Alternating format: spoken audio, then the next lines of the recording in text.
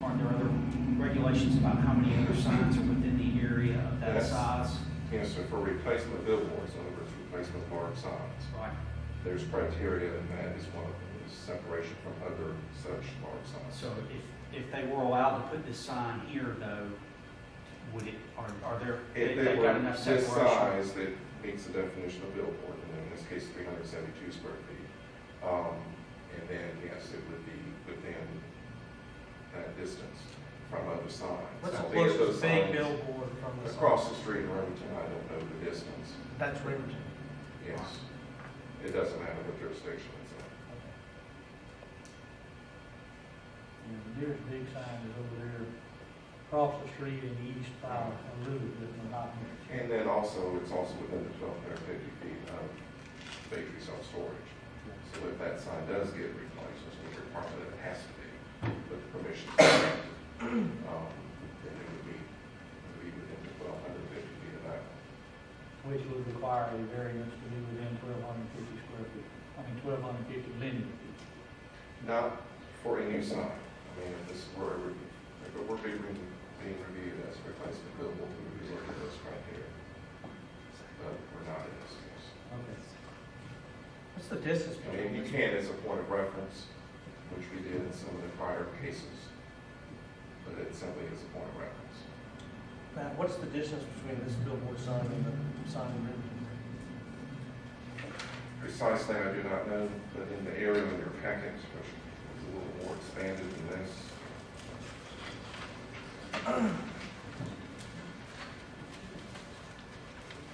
Thinking one might show up here. State- Because there is some across the street and down a short distance, certainly within the tour line. Oh, look at this picture, you can see them both. Mine's, yeah, that's in color. You can see them right here. Correct. The page after is an aerial photo. You can see two signs of Remington on the south side of Gretchen. One looks less than 500 feet, and one I think is a little bit more than that. Any other Fair. discussions? Oh, I'm sorry, Matt. Anything else? What is the zoning across the street, community commercial? On your zoning map, if you see community commercial, that's Remington zoning. Okay. Because it looks more highway commercial. The one on the north side of that tree looks more community commercial to me. Now, community commercial and highway commercial overlap a good bit, at least in the city's versions of those districts. The Valdosta Mall, for example, is a CC type of use for Valdosta. But it is owned highway commercial, and it's commercial area as well. Bay Tree, typically for the city portion of it, for the Valdosta portion of it, is CC. It doesn't allow the heavier automotive type uses. But from an aesthetic viewpoint, it seems to be more of a professional. There, right, and as you see on the zoning map, there are some pockets of OB zoning. A lot of these were former residences that are converted to offices. Smaller properties, typically you see that. The subject property itself used to be a residence. A while back was owned commercial. That building was actually relocated, and then this new building was constructed in 2009. Any other questions, any other discussions? Thank you, Matt. Is anyone here in support of this application? Thank you, Board, for being able to address you guys today. My name is Terry Harkins from 1700 River Street. As Mr. Martin said, there's a lot to take in here. Unfortunately, our attorney didn't show up today, so it's up to me to deliver his talking points. So I would ask you to bear with me in that regard. Fairway Outdoor Advertising is seeking a variance under section 239E5D8 of the city's land development regulations. Section 230 of the LDR allows for replacement billboards under the following circumstances. It reads, unless otherwise provided, billboards shall be subject to all of the following requirements in addition to all other applicable requirements of this chapter. And then it goes on to list those requirements. I won't bore you guys with all those requirements. I want to touch on a few because one is only relevant in our case. The number, I do want to point out though, on line B, the number of billboard faces within the corporate limits of the city of Valdosta shall not exceed the number of faces within the corporate limits of the city of Valdosta as of September 7, 2007. An inventory of these existing faces shall be maintained by the planning and zoning office. We have made an open records request to get that number. We've yet to get it, but it was only done a couple of days ago, so we don't know what that is. But I do want to point out, and Bart, we do have a packet too. Let's pass out. I passed. Oh, you already did it, okay. So we've submitted evidence and for the record. We got an email from the attorney, Mr. Talley, to our attorney that he states we are not at full peak. And if your company wants to make application for a permit, they can do so. So we know that at this point, by his email, we're not at full capacity on the signs that existed in 2007. Okay. And we also know that the sign we're looking at taking down is ours. So we feel like it's our credit to be able to relocate that sign.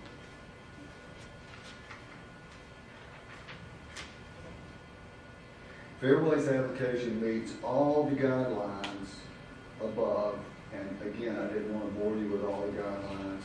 The only variance that we're looking at is for spacing. And that's why we're here today.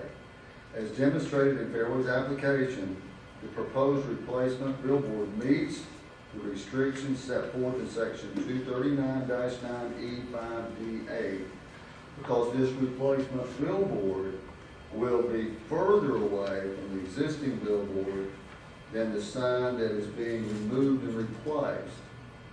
And I think y'all were just asking the distances. Currently, we're 125 feet away. And this is the sign that sits on Bay Tree Storage that we're looking to replace. The new location is double that distance. It's 250 feet away from the closest sign that is in the city of Bremerton. Now, the staff submitted by the city erroneously suggests that Fairway needs a variance as it pertains to freestanding signs for a multi-tenant center in community commercial CC zoning. But this is incorrect. The existing freestanding sign has no impact on the replacement billboard. The city's attempt to treat a billboard as a freestanding sign is inconsistent with the city's LDR. As evidenced by that, figure 230-2 in the sign regulations, billboards and freestanding signs are not one and the same under the city's LDR. This reality is confirmed by the fact that freestanding signs are given their own classification and guidelines per zoning district, while billboards are addressed in an entirely different section of the code. Moreover, nowhere in section 230-95 does the LDR establish that billboards are subject to freestanding regulations in the particular zoning districts. Nowhere. The language with respect to variable message boards found in section 230-96 further shows that freestanding signs and billboards are subject to different requirements under the ordinance. See section 230-96A.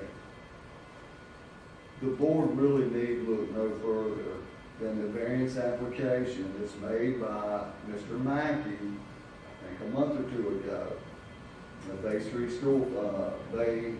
Tree Self-Storage, which was approved by the board on August 6, 2013, and that's also submitted in the evidence in the packet that we submitted.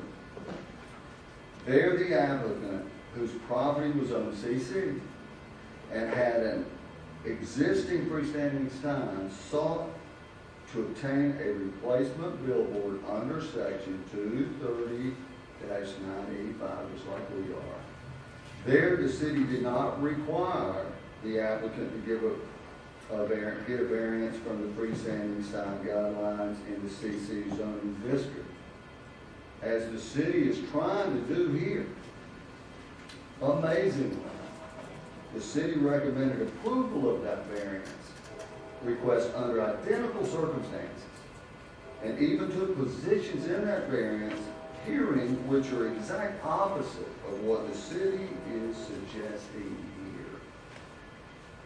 You can compare variance criteria for 2013-14 with variance criteria for 2013-8. Under Georgia law, the city cannot take a different approach with respect to Fairway's request. The city's prior interpretation of its regulations and determinations to allow signs in substantially similar circumstances cannot be reversed now. When you apply the variance criteria used in the Bay Tree self-storage application, you must come to the same conclusion. Here, the existence of the freestanding sign on the property is irrelevant, and the application for replacement sign, in our case, should be approved. Thank you. And I'm here for any questions. I have a question. Okay. Is there a billboard on that location that you're replacing? No. Thank you. Any other questions?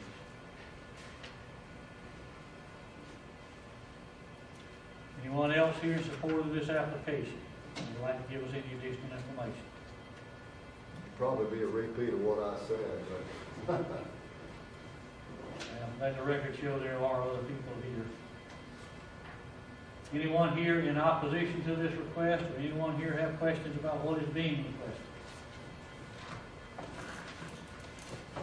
Is there any conversation in your office? I know we have one letter. Yes, sir. There was a phone conversation from that same individual who did send the letter, and that is in your packet.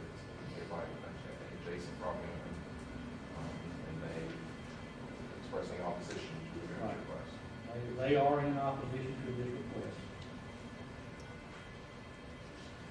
I'm going to step out just a second and address board attorney. Do we need to possibly see if we can get city attorney in to give us their side of this before we try to act on this for 30 days or something, or? I don't think so. Okay, any other questions, any other discussion? Proposal is to put on a new billboard, even though it is an existing billboard from another spot in town. They're requesting to put a new 300-foot billboard on this property, which is going to increase total signage to 372 versus 72.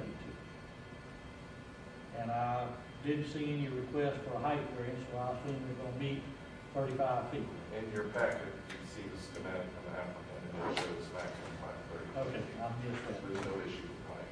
Okay, I've got a comment. go ahead. I don't know how the rest of the board feels. Had I had this in advance, I could have had some time to chew on it. This is a lot for me. I don't know about the rest of y'all, but I can figure this out when I read it. But I honestly cannot in good conscience without having this to look at and to read. Can I make one more comment? Hold on one second. Okay. Because usually we have a packet, you know, I go over that packet and I study that packet, and I may have to reread it 2 or 3 times, but I got it when I come to vote. Right. But I mean, you know, he's reading it.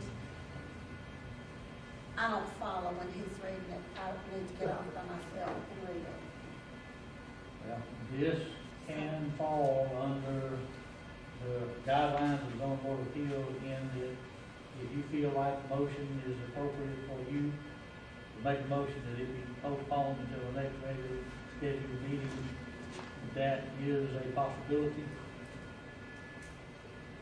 Okay, before we address that, Matt? Just a comment, Mr. Chairman. The applicant is bringing up an interesting issue, which is highlighted in some of the litigation, but it's a difference of interpretation of the replacement billboard standards in the LDR. Staff's opinion is the proper venue for that is administrative appeal hearing of this board. That I think needs to be reviewed. If they submit their appeal application, we can put that on the agenda and we can debate the interpretation of those code sections and make a determination out of that. Right. But this, what you have before you is an advertised variance request, not an administrative appeal. Correct. Right. Very quickly. Yes. I would just like to say that we certainly disagree, and nowhere in the ordinance can you find where you cannot take a replacement sign and put it on another property. It's not in there.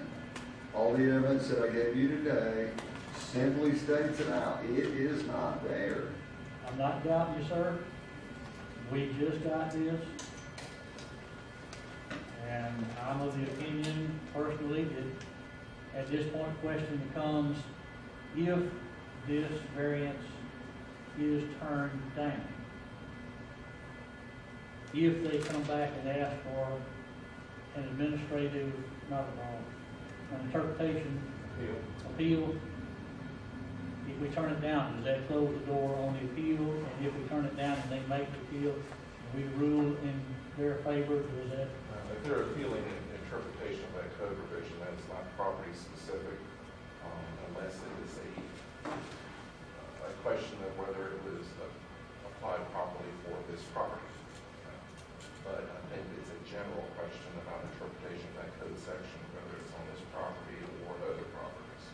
So, And some of those questions are also in litigation, which is still not resolved.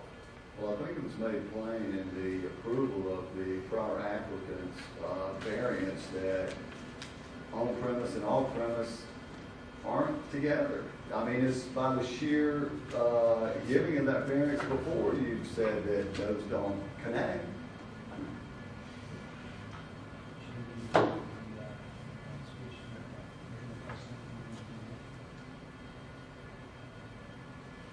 yes, that is a good point.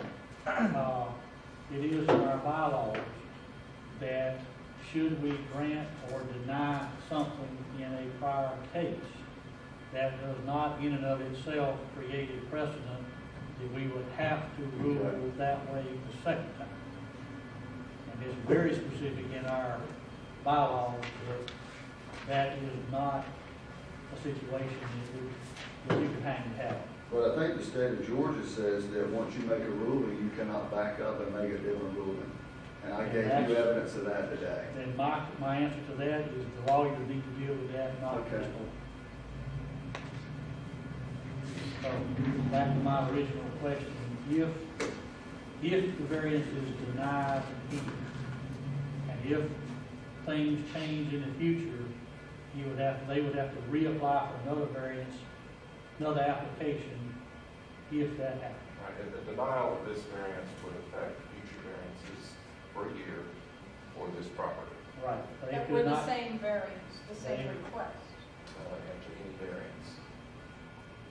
the city and the county is like, County, right here. under the old, I'm sorry, Matt, I didn't mean to cut you off. Sorry. Under the county, they cannot bring back the same request for 1 year. And that has been interpreted, after talking to Lowndes County Commission and whatnot, and the county attorney, that if there is significant appreciable change in the request, then they can petition the board to hear another request within 12 months. Under the city of Valdosta, if the request is turned down, there cannot be another request for that piece of property for 12 months. Unless they We could appeal. to the board. They can appeal to the board Or for to a request a reduction in that time frame. But they've got to come before you at a regular meeting make the request to have the ability to file another application. Then you can grant a reduction in that 12-month time if you so choose. But we could appeal the denial to the court, correct? Yes, sir. Correct. You can appeal any decision this board makes.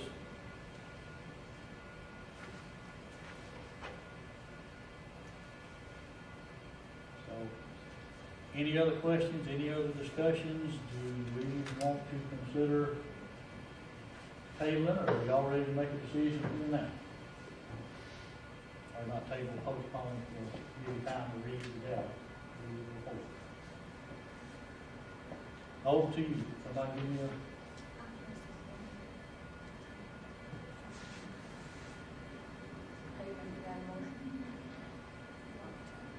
That's not for me to say what I I'll want. make a motion to table it to the December meeting to give us enough time to, I have a motion on the floor from Ms. Hobby to table the request, postpone the request until the next regularly scheduled meeting. Can I amend that motion? That, attorneys on our county and city level get a chance to review this information as well, to make a recommendation to staff as to what their interpretation of this whole issue would be prior to us reviewing this as well, and we'll be better equipped to answer this particular petition in December. will they be able to do that with litigation in progress? They would, but they would have to make a legal judgment as to how this may or may not affect the pending litigation. Also, how an interpretation present in the code might affect variances for this property. The staff's view is these are two very different considerations and should be dealt with separately. I think that we have, They may not want to establish a precedent for doing that every time we have an issue. This is not a court of law. we have two lawyers here who could read this document and then offer us an opinion. I